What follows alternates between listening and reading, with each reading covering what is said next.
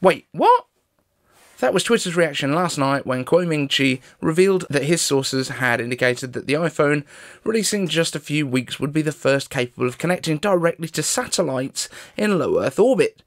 So what's it all about? I'm iCaveDave and I simplify Apple so that everything just works for you, and if you want the latest Apple news, leaks and rumours every weekday at 12 UTC, like this video, subscribe to the channel and ring my bell. So, is your iPhone going to connect directly to Elon Musk's Starlink from anywhere on the planet for super fast online gaming? Not quite. Qualcomm, who make most of Apple's modems, are known to have worked with Globalstar in the past. They are most likely the partner who Qualcomm had been working with to integrate their X65 Baseband chip for the first mainstream satellite modems. In the iPhone 13, however, it seems that Apple has worked on a modified version of Qualcomm's X60 chip to add this low Earth orbit support. Now, Globalstar itself was launched in 1991 as a joint venture of Loral Corporation and Qualcomm, along with financial support from Alcatel, AirTouch, Deutsch Aerospace, Hyundai and Vodafone.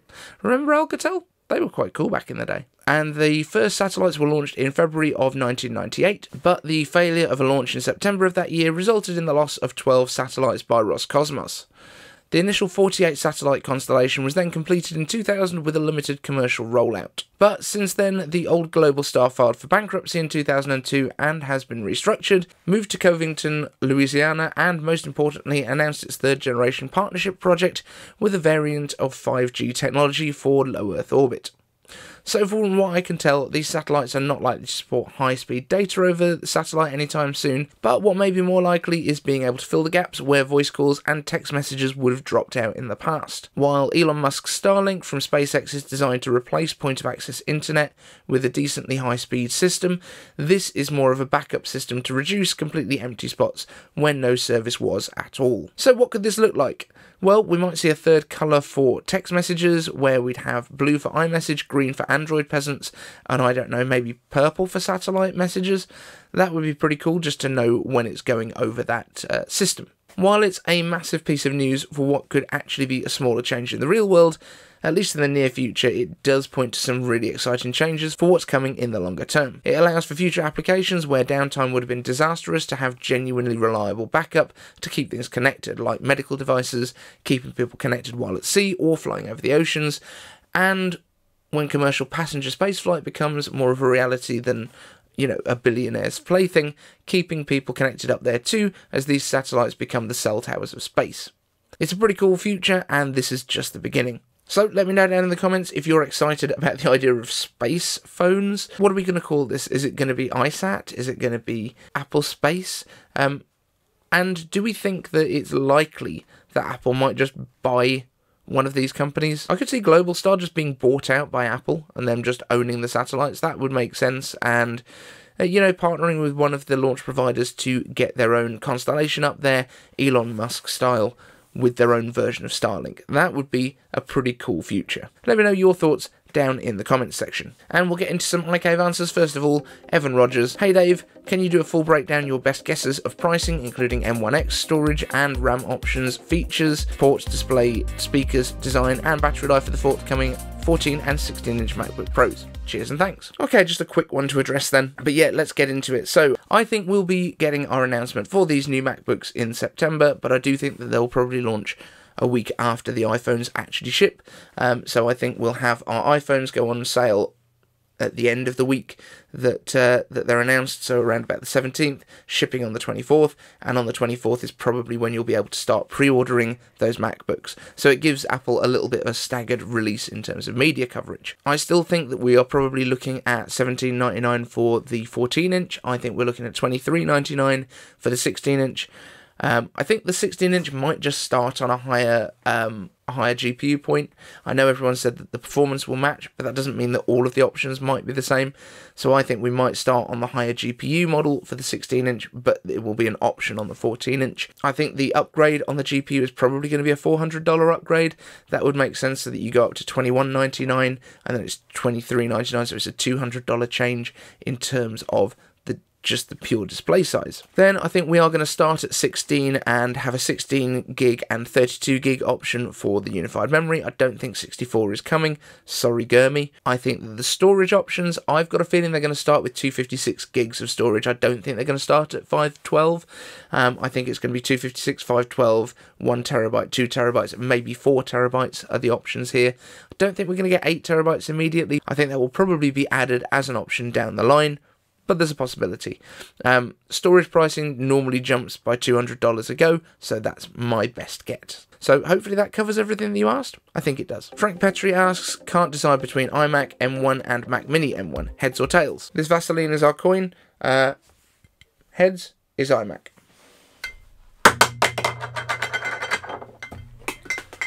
It was tails, go Mac Mini. Josh asks, iCave answers, right now I have the iPhone 11 Pro and the screen size is a bit small. When the iPhone 13 comes out, would you recommend me getting it? If you're finding that the iPhone 11 Pro is a bit small for you, probably go for a 13 Pro Max. I really like mine.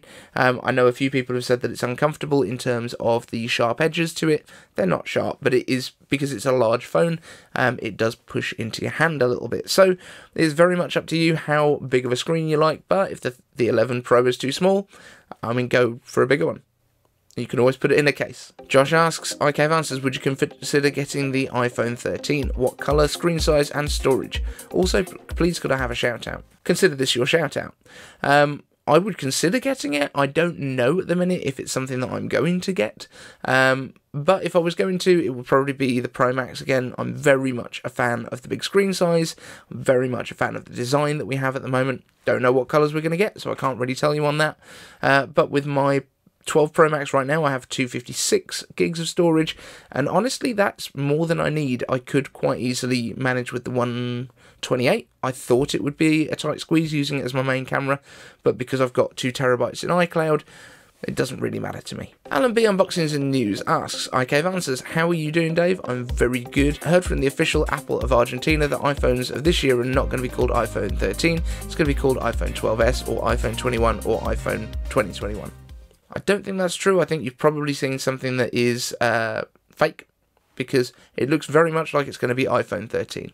Not sure why Apple of Argentina would be just reaching out to you with some information on it not being the 13, and then not telling you what it will be instead though. David Black asks, iCaveDave, I've read some highly speculative German journalism speaking to a future for Apple where iPhone is replaced by some future technology. Will it be an Apple Watch with iPhone's current functionality or some other yet to be imagined device? While a post-iPhone future is difficult to picture given how much revenue it generates, how central to Apple's product development roadmap it is, and how indispensable either the iPhone or smartphones in general seem, what do you think a post-iPhone Apple might look like? Or at least one where the iPhone is not so dominant among Apple's product line and services lineup. At this point, I don't think the iPhone is going away anytime soon, although I think we will probably move away from it. No other technology is kind of stuck around in exactly the same format that it's in right now forever. So things will change. I'm not sure what the next thing is, because I'm not here to predict the future. I just kind of look at what's existing. However, I think AR is probably going to be a big part of it. I think Apple Glass on your face is probably going to be an important part of it. But I also don't think it's going to be for everyone. There will certainly be people that still want iPhones. The iPhone is growing massively right now, while Samsung's smartphone business is shrinking horrendously quickly. You know, to the point where they're kind of panicking behind the scenes. Whereas Apple has just bought 100 million A15 chips in order to be able to supply enough iPhones, because people want lots of them. So right now the iPhone isn't slowing down at all in a market where everyone's kind of getting saturated with smartphones. So I don't think it's a problem that Apple needs to address right away, but I'm sure they already have what they're working on for next in the pocket. Now, it could be watch, it could be wearable, it could be the idea that most of the functionality moves to your watch. However, that's not going to be great for any kind of gaming. It's not going to be great for taking photos. It's not going to be great for making videos. You can't edit video on it. It's very, very difficult. So there's a lot of stuff that at the moment we would do potentially on our phones that you just simply cannot do with the form factor of a watch. So it suggests to me that that is not the form factor we're thinking of. The VR kind of stuff, or augmented reality might be, because you could project a keyboard onto your desk that's not really there, and you could be tapping away on a keyboard and a virtual mouse or a virtual trackpad that is just a regular desk. That would make a lot more sense in terms of a replacement for an iPhone than a watch. So that would probably be my best guess. Randomness R asks, iCave answers, hi mate, can you contact your sources at Apple and have them make a 7 to 8 inch iPhone Pro Max for the 2023 to 2024? That would be awesome. I love the bigger versions of the Apple products and waiting for an 18 inch MacBook Pro. I'll continue to use my 2015 15-inch MacBook Pro until then, but I think this year is the last year that Apple will support it. Anyway, great show. Let me know which products you think will get bigger form factors in future. Honestly, I don't think we need much bigger than the current 12 Pro Max. I think that's a pretty huge phone as it is. Anything bigger than that and you're basically into tablet mode. So honestly, I don't think we're going to get much bigger than this, you know, maybe another 0.2 of an inch, but it's not going to be getting ridiculously bigger, I don't think. But then, we all said this with the iPhone 4 as well. Marcin Kowalczyk asks, casual iCave answers, favourite fruit and vegetable, plus bonus question, pineapple, love or hate? So I'm a big fan of pineapple, just not on pizzas, that is a crime against humanity, and blueberry is probably my favourite vegetable or fruit. Martin Cooper asks, iCave answers, will the new MacBook Pro 14-inch and 16-inch support MST for dual HDMI or DisplayPort adapters? I have two Dell 27-inch ultra slim monitors and would like to connect them using the new Cable Matters USB-C to dual HDMI adapter. This is a new adapter supporting 8K for one display and 4K for dual displays at 60Hz. However, the laptop needs to support MST, and all previous MacBooks didn't support this. I would not hold your breath. I don't think it's going to be supported, and it's not MacBooks that don't support it, it's macOS. So just assume that it will not support it, because I'm pretty sure that's going to be the case, I'm afraid. Thank you all for your questions today, and don't forget you can ask any questions that you want me to answer in a future show by using #iCaveAnswers down in the comments section. Thank you for watching, and we'll see you in the next one.